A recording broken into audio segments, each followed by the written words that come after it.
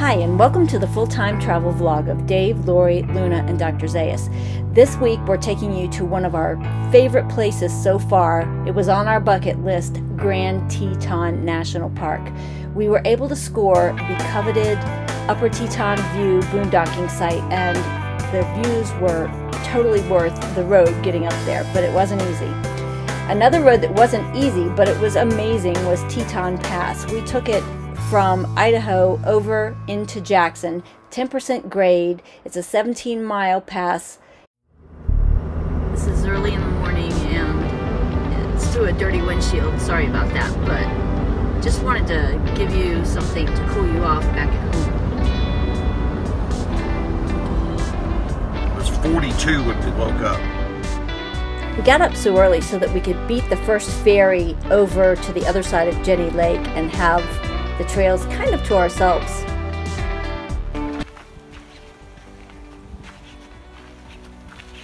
Log of death? Go ahead. It's a big log.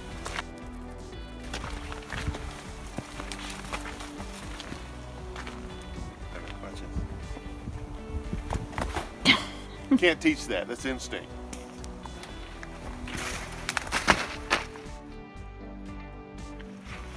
Shooting all of this on my little old ancient iPhone. I'm sorry that it's a little bumpy and bouncy.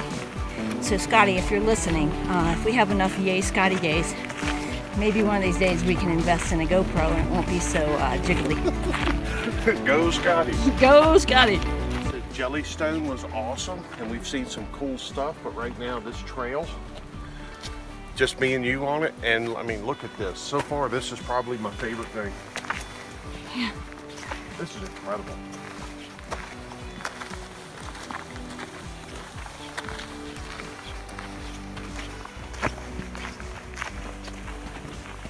I think I tend to agree.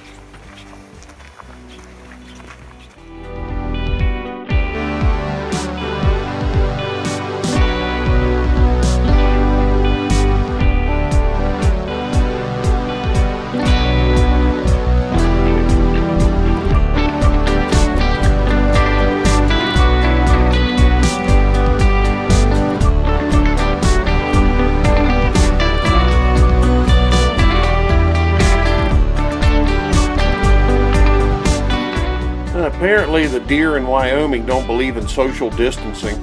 But it really was a little bit of trail magic.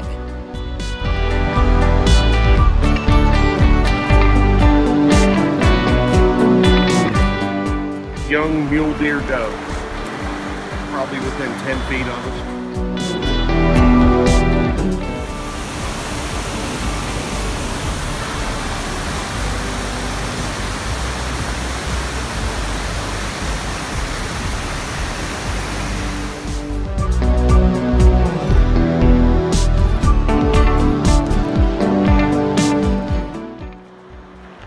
The only ones who got up early to catch the morning at Inspiration Point.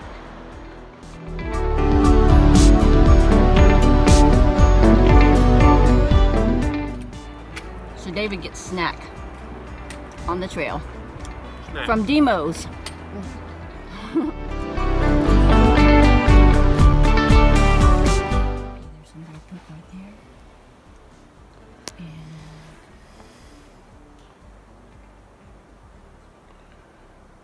It's a bear. I don't know. We're gonna get the heck out of here, I think. Flying stunts.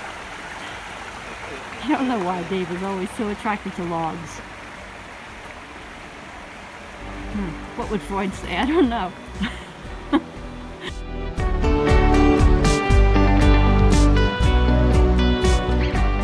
So apparently David can't resist logs and I can't resist picking huckleberries. We headed into the town of Jackson briefly because I needed to find some new hiking boots. We've been hiking so much that my old ones, well, to be fair, they were a few years old, are just about worn out. If you're in Grand Teton, don't forget to go to Mormon Row. It's where the Mormon settlers first came to that area, and it's stunning. That barn is photographed. It's the most photographed barn in the world. I don't know. I would believe it is.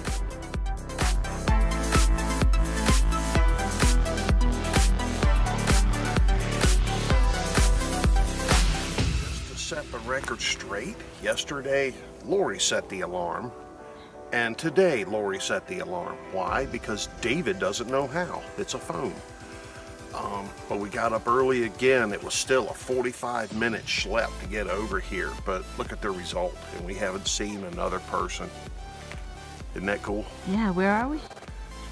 Phelps Lake, which is in the Rockefeller Preserve just outside the park.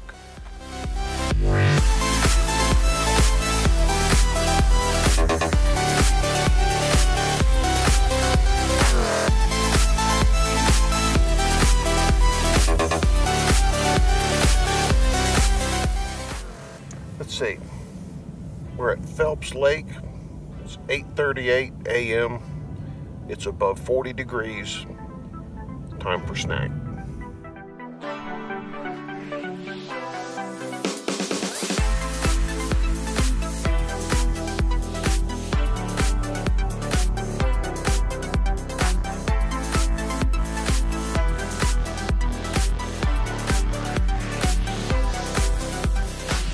Another area in Grand Teton that you don't want to miss is Schwabacher's Landing. It's full of wildlife and it's kind of quiet and serene.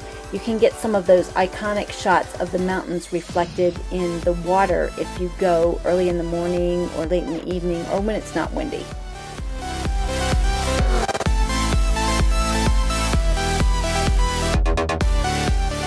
We're hiking the Hermitage Trail, Hermitage, right? At Coulter Bay. If I had this morning to do over, I would have packed a thermos of coffee and brought it up here. This is the most peaceful, beautiful spot early in the morning. It's the little pond that's on the way to Hermitage Lake. I can't remember the name of the little pond, but you'll find it.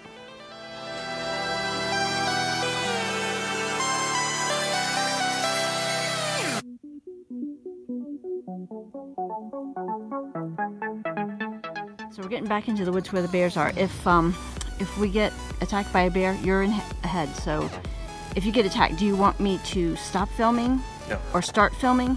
Film. Film, okay. Get it on film. Get it on That's film. live action. That's 2 more subscribers. 2.